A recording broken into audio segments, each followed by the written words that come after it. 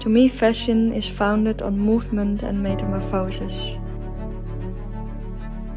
It's about transforming fabrics and other materials seamlessly to the body, while creating fluid movements into the organic textures.